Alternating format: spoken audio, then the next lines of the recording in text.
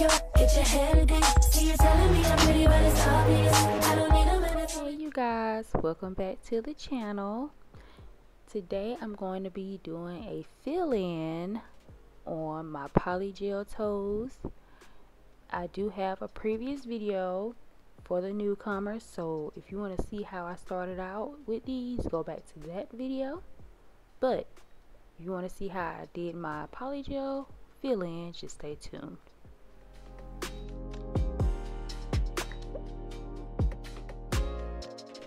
Now I did spray my toes down like I did before with alcohol to make sure they're kind of cleaned off before I start doing my enhancement or my removal. Well, as you can see here, I am removing like the charms that I did have, and when I say those charms stayed on, they stayed on. Okay, I had no issues, so I do definitely recommend that Bacart gel product for your like gems and stuff.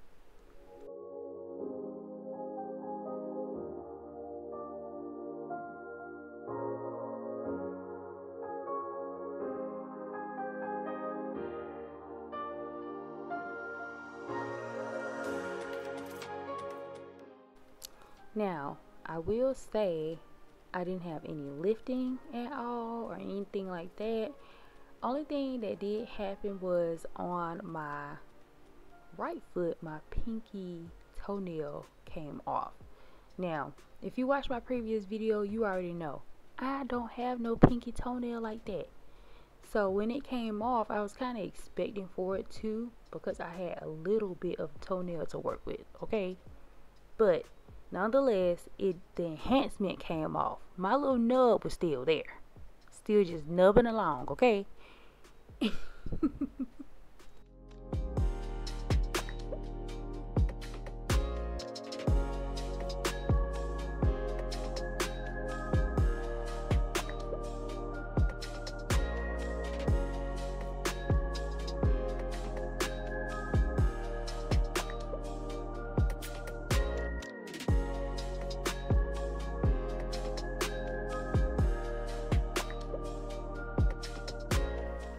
Now, as you seen earlier, I am using my 5-in-1 drill bit to take off the gel polish and remove any small like lifted parts if there are any. And I'm also using my 5-in-1 drill bit to kind of file down my nails to make them a little bit shorter, but also still maintaining that shape. I actually love using my 5-in-1 drill bit for that specifically.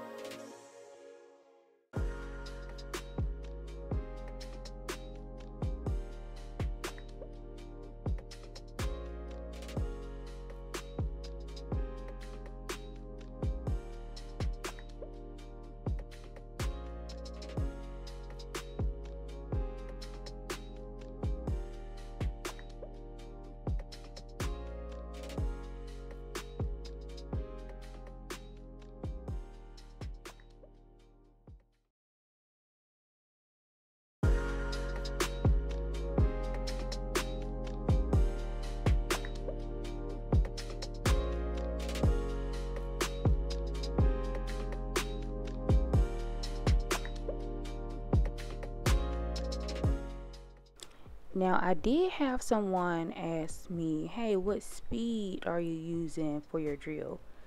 I'm gonna be completely honest, I do not pay attention to exact speeds and all that good stuff.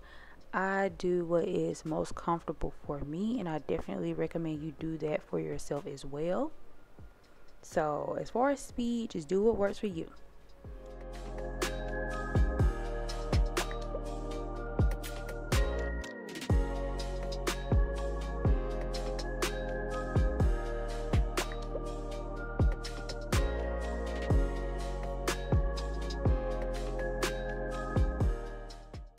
Also, I forgot to add that throughout the course of this video, you might see me going back and forth between my left foot and my right foot.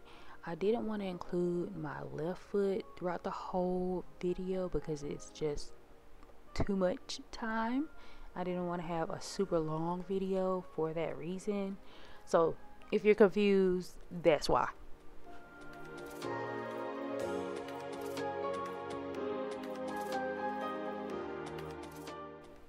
At this point, I am taking my cuticle pusher and I'm just, pushing back the cuticle, being really gentle with myself. Don't hurt yourself. Just take your time.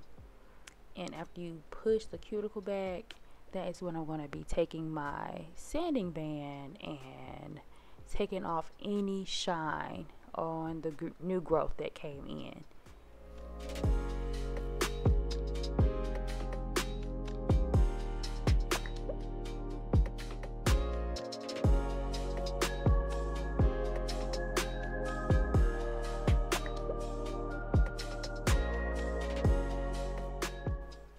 I also had someone ask me, do you remove any ingrown toenails or anything? Me personally, I do not on my own toes because I don't really experience ingrown toenails like that. But also, as a licensed nail technician in my state, I am not allowed to do so. That is something that a podiatrist will have to do, like digging all in the side of the toes and things like that. That's not something that I'm doing. I'm not risking my license for it. But also, even for myself, that's not something that I need to do because I don't typically experience ingrown toenails.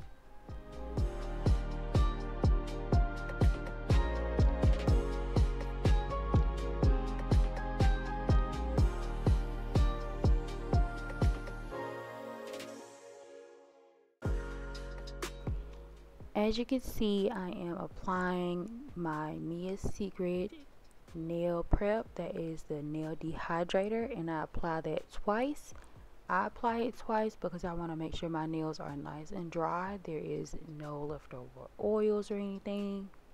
And after that, you will see me apply my Valentino Beauty Pure Super Bond, and I also go in with that twice.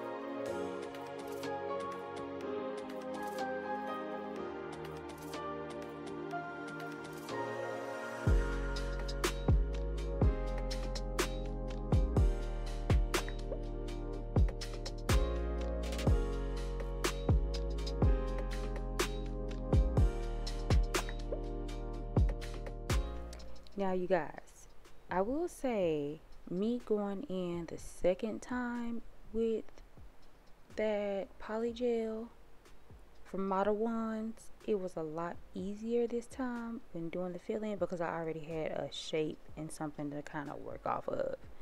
I didn't have to build the shape and make the shape all over again, so the fill-in process was actually really quick, and it was really easy in comparison to when I did start the first time. So if you guys are doing fill-ins, just know it should be a little easier for you this time because it definitely was for me.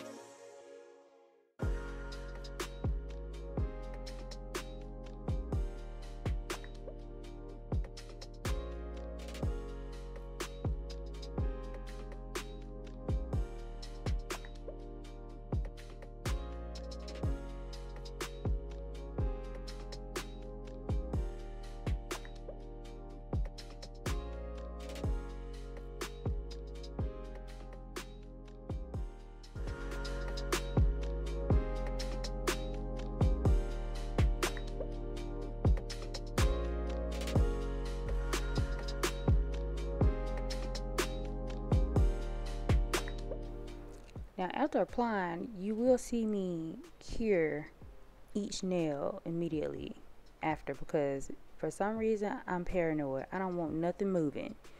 Some people can go through and do all of their toes and then cure all at one time. Baby, that ain't me. Okay? I'm always be scared. I'm always think I'm gonna hit something. So I did cure each section, or at least like each major section. Like I did my big toe, and then I might have did like the second 2 toes and then cured, but that's just how I move.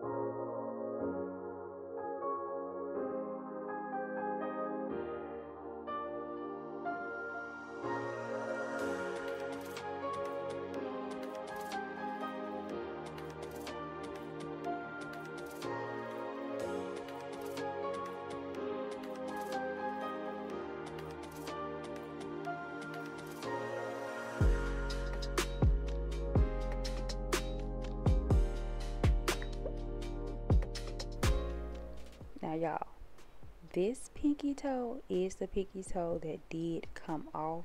It betrayed me, so I had to reconstruct this pinky toenail again. Hopefully it doesn't come off, because it came off while I was sleeping. So I'm like, okay, my pinky toenail had to be growing out or something, because when I woke up, she was gone. She was MIA. She was nowhere to be found.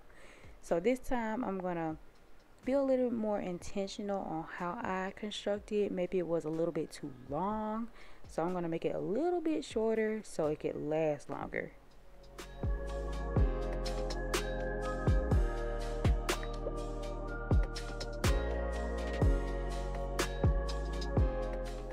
Now after curing everything, I did wipe off that inhibition layer. It's like a tacky layer that is on top of the nail enhancement. Some gel polishes have that too. If you don't know what that is, it's called the inhibition layer. But I did take that off, and you're gonna see me proceed to shaping them, which doesn't take a whole lot because it already has a shape. And taking my 5-in-1 bit, sealing the cuticle and everything. And I'm going to be I didn't show the buffing because that was just too much. It was pretty much self-explanatory. But yes, that is what you're gonna see.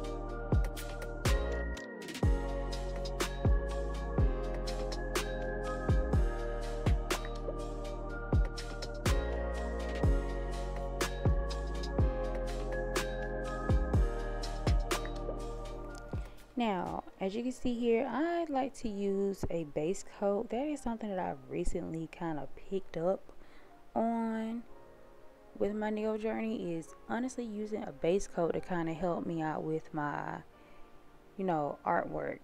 I will say it's changed the game a whole lot more for me. It's helped me a whole lot when applying like my gel polishes or nail art. I feel like it shows up a whole lot more opaque, and I don't have to do as many coats of certain gel polishes and things like that. But yes, I definitely recommend you investing in a decent little base coat to see how that helps you out with your nail art.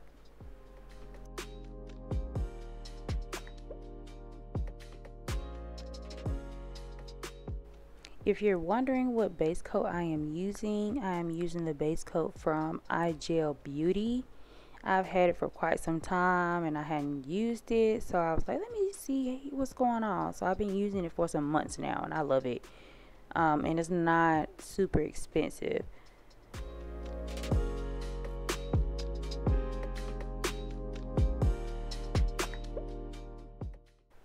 I did decide to go with a light pink French tip this time, and I didn't add any charms or anything because I just was so tired. I had a long day and I was just ready to get the job done and get home. But I think this gel polish was from Secret Nail Affair. I did do a light pink base, but it was like this shimmery pink kind of topper that I did add on top of it.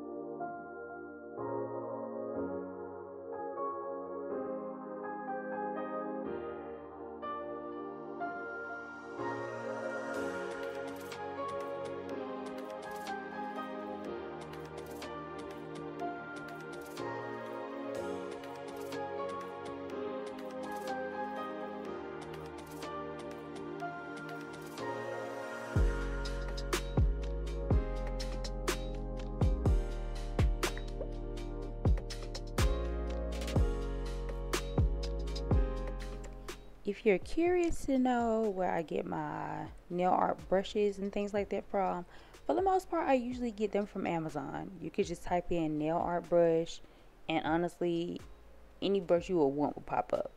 But as far as like that brown brush, I did get it from my local nail supply store. It is a French tip type of brush. I think that's what they call it, but that's where I got it from. So I'm not sure if you get it from Amazon or not.